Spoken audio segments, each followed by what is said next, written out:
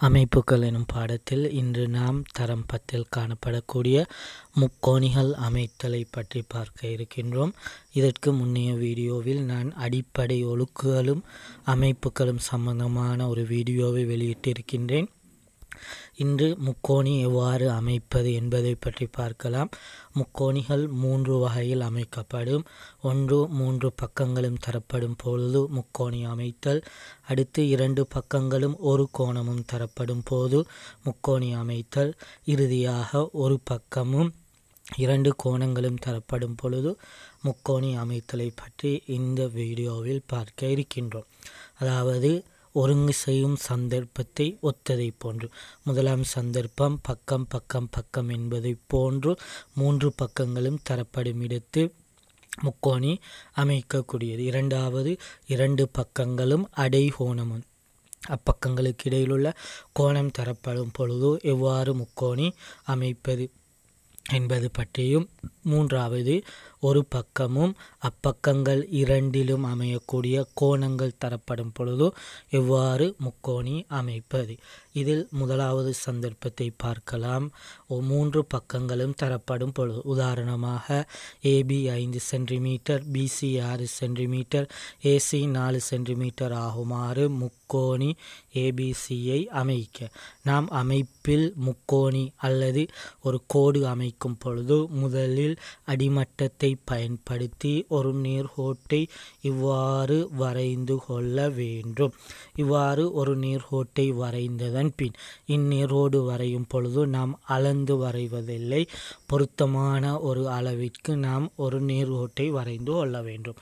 அதன் பின் முதலாம் தரவு ஏபி 5 சென்டிமீட்டர், அடிமட்டத்தையும் கவராயத்தையும் அல்லது நேர் விளிம்பையும் கவராயத்தையும் பயன்படுத்தி இவ்வாறு 5 சென்டிமீட்டரை அளந்ததன் பின்பு அதனை இக்கோட்டினில் வைத்து முதலாவது நான் ஒரு வில்லை இவ்வாறு வரைந்து கொள்கின்றேன். இவ்வில் இடைவெட்டும் புள்ளியில் மீண்டும் கவராயத்தின் ஊசி முனையை வைத்து மறுபக்கத்தில் மீண்டும் அதே அளவில் ஒரு வில்லை வரைந்து கொள்ள வேண்டும். இவ்விரு புள்ளிகளையும் நாங்கள் ஏபி என குறிக்கலாம். இதன் நீளம் 5 சென்டிமீட்டர் ஆகும். அடுத்து பிசி 6 சென்டிமீட்டரை அமைக்கப் போகின்றேன். எனவே மீண்டும் அடிமட்டத்தையும் கவராயத்தையும் பயன்படுத்தி 6 சென்டிமீட்டரை அளந்ததன் பின் கவராயத்தின் ஊசி முனையை வீடியோவில் காட்டியவாறு புள்ளி பியில் வைத்து ஒரு வில் ஒன்றை வரைந்து கொள்ள வேண்டும்.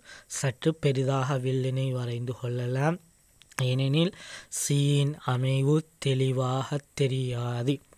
அதன்பின் அடுத்த தரவு ஏசி 4 சென்டிமீட்டர், கவராயத்தில் 4 சென்டிமீட்டரை அளந்ததன் பின் ஏசி 4 என தரப்பட்டிருப்பதனால் புள்ளி ஏயில் ஊசி முனையை வைத்து இவ்வாறு ஏற்கனவே வரைந்த வில்லை இடைவெட்டுமாறு வில்லினை வரைந்து கொள்ள வேண்டும். அதன்பின் அடிமட்டத்தையும் பென்சிலையும் பயன்படுத்தி புள்ளி பியையும் இவ்விரு வெட்களும் இடைவெட்டும் புள்ளியையும் இணைக்கலாம். அதே போன்று மீண்டும் ஏயில் பென்சிலை வைத்து அடிமட்டத்தை பயன்படுத்தி இவ்வாறு இணைத்து கொள்ளும் பொழுது இது ஏபிசி எனும் முக்கோணி பெறப்படும். இவ்விரு நேரோடுகளும் அல்லது இவ்விரு விட்களும் இடைவெட்டும் இப்புள்ளியானது சி ஆகும். இதில் பிசி 6 சென்டிமீட்டர், ஏசி 4 சென்டிமீட்டர் என்றவாறு குறித்து கொள்ளலாம். இது முதலாவது சந்தர்ப்பம் முக்கோணி அமைத்தல். 3 பக்கங்களும் தரப்படும் பொழுது ஒரு முக்கோணி அமைக்கக்கூடிய முறையாகும். உங்களுக்கு தரப்படக்கூடிய வினாக்களிலும் பக்கங்களின் நீளங்கள் வேறுபடலாம். ஆனால் 3 பக்கங்கள் தரப்படும் பொழுது நீங்கள் இவ்வாறு முக்கோணி அமைத்து கொள்ள வேண்டும். இரண்டாவது வினா அல்லது இரண்டாவது வகை, இரு பக்கமும் ஒரு கோணமும் தரப்படும் பொழுது நான் இங்கு ஏபி 8 சென்டிமீட்டர், கோணம் ஏபிசி 60 பாகை, பக்கம் பிசி 6 சென்டிமீட்டர் ஆகுமாறு முக்கோணி ஏபிசியை அமைக்கப் போகின்றேன். வழமை போன்று அடிமட்டத்தை பயன்படுத்தி முதலில் ஒரு நேர்கோட்டினை கீறிக்கொள்ள வேண்டும். அதன் பின் நாம் அமைத்த அக்கோட்டினுள் ஏபி 8 என தரப்பட்டிருப்பதனால் கவராயத்தை பயன்படுத்தி 8 சென்டிமீட்டரை அளந்து அதன் பின் நாம் இவ்வாறு கோட்டின் மீது அக்கவராயத்தை வைத்து முதலாவது ஒரு வில்லினை வரைந்து கொள்ள வேண்டும். அவ்வில் இடைவெட்டும் புள்ளியில் கவராய முனையை வைத்து ஊசி முனையை வைத்து அடுத்த பக்கத்தில் மறுபக்கத்தில் இவ்வாறு வில்லை வரைந்து கொள்ள வேண்டும். இதனை ஏபி என குறித்து கொள்ளலாம். இதன் நீளம் 8 சென்டிமீட்டர் ஆகும். இது வலமை போன்று. இரண்டாவது ஒரு கோணம் அமைக்க வேண்டும். ஏபிசி 60 பாகை. இங்கு ஏபிசி கோணம் ஏபிசி 60 பாகை எனும் பொழுது நடுவில் காணப்படக்கூடிய ஆங்கில எழுத்து காட்டக்கூடிய புள்ளியிலேயே கோணத்தை அமைக்க வேண்டும். அதாவது இந்த பி எனும் எழுத்து காட்டக்கூடிய இடத்தில் நாம் கோணம் 60 பாகை அமைக்க வேண்டும். எனவே 60 பாகை அமைப்பது பற்றி இதற்கு முன்னைய வீடியோவில் தெளிவுபடுத்தி இருக்கிறேன். மீண்டும் கூறுகிறேன். பியில் கவராயத்தை வைத்து விரும்பிய ஒரு தூரத்தில் நீங்கள் வில்லொன்றை வரைந்து கொள்ளலாம். அவ்வாறு வில்லினை வரைந்ததன் பின் தூரத்தை மாற்றாது வில் இடைவெட்டும் இப்புள்ளியில் கவராயத்தை வைத்து மீண்டும் அவ்வில்லினை ஒரு வெட்டும் பொழுது இக்கோணமானது 60 பாகையாக பெறப்படும். கோட்டினை தேவையான அளவு நீங்கள் நீட்டிவிடலாம்.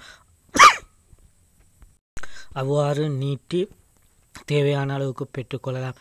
இக்கோணம் 60 பாகை ஆகும். எனினும் சியின் அமைவை கண்டுகொள்ள முடியாது. அடுத்த தரவையும் வாசிக்கின்றேன். அடுத்த தரவு பிசி 6 சென்டிமீட்டர் என தரப்பட்டுள்ளது. எனவே அடிமட்டத்தையும் கவராயத்தையும் பயன்படுத்தி 6 சென்டிமீட்டரை அளந்ததன் பின் பிசி என தரப்பட்டிருப்பதனால் புள்ளி பியில் கவராய முனையை வைத்து ஏற்கனவே வரைந்த 60 பாகை கோட்டை இவ்வாறு வெட்டிவிடும் பொழுது கோடும் 60 பாகை கோடும் வில்லும் இடைவெட்டக்கூடிய இப்புள்ளி சி ஆகும். எனவே நாம் அடிமட்டத்தை பயன்படுத்தி பென்சிலால் புள்ளி ஏயையும் சியையும் நீங்கள் இவ்வாறு இணைக்கும் பட்சத்தில் உங்களுக்கு முக்கோணி ஏபிசி பெறப்படும். இங்கே ஏபி 8 கோணம் ஏபிசி 60 பாகை பிசி 6 சென்டிமீட்டர் ஆகும். இது ஒரு முக்கோணியின் 2 பக்கங்களும் அவற்றுக்கு இடைப்பட்ட கோணமும் தரப்படும் பொழுது முக்கோணி அமைக்கக்கூடிய சந்தர்ப்பமாகும். மூன்றாவது சந்தர்ப்பத்தை பார்க்கலாம். ஒரு பக்கமும் இரு கோணங்களும் தரப்படும் பொழுது முக்கோணி அமைத்தல். இங்கு ஒரு பக்கம் XY எனும் பக்கத்தின் நீளம் 7, XYZ எனும் கோணம் 30 பாகை, கோணம் YXZ 90 பாகை ஆகுமாறு முக்கோணி ஏபிசியை அமைக்க வேண்டும்.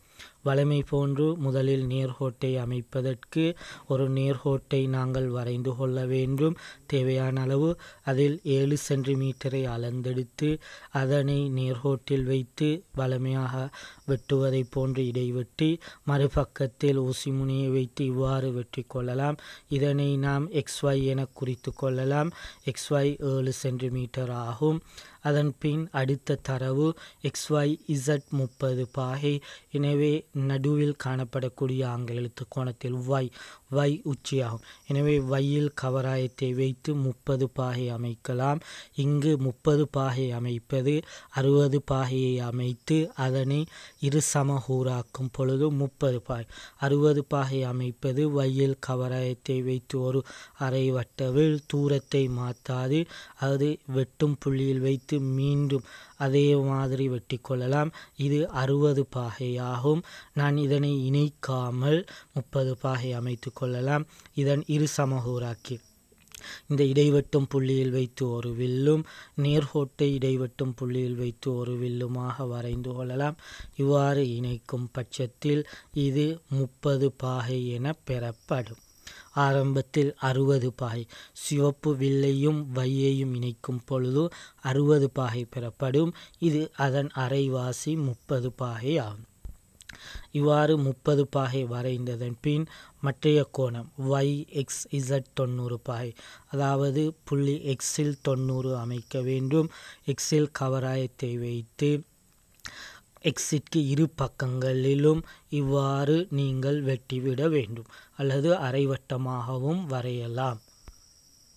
இவ்வாறு இடைவெட்டிய பின் இவ்விரு புள்ளிகளும் இடைவெட்டும் இடத்தில் கவராயத்தை வைத்து நீங்கள் கோட்டிற்கு யாதாயினும் ஒரு பக்கத்தில் இவ்வாறு விட்களை வரைந்து கொள்ளலாம்.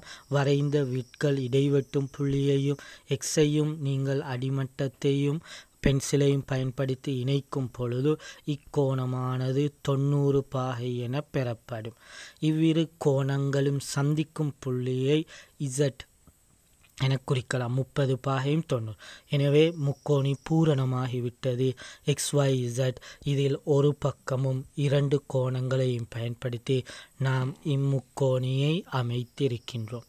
எனவே இந்த வீடியோவில் நான் உங்களுக்கு எவ்வாறு முக்கோணி அமைக்கக்கூடிய முறைகள் மூன்றிற்கும் ஒவ்வொரு உதாரணம் வீதம் தெளிவுபடுத்தியிருக்கிறேன். இதற்கு முன்னைய வீடியோவில் அடிப்படை ஒழுக்குகள் கோணம் அமைத்தல்களை பற்றி விளங்கப்படுத்தியிருக்கிறேன். எனவே மீண்டும் வீடியோக்களை அவதானித்து இது பற்றிய தெளிவுகளை நீங்களும் பெற்றுக்கொள்ளலாம்.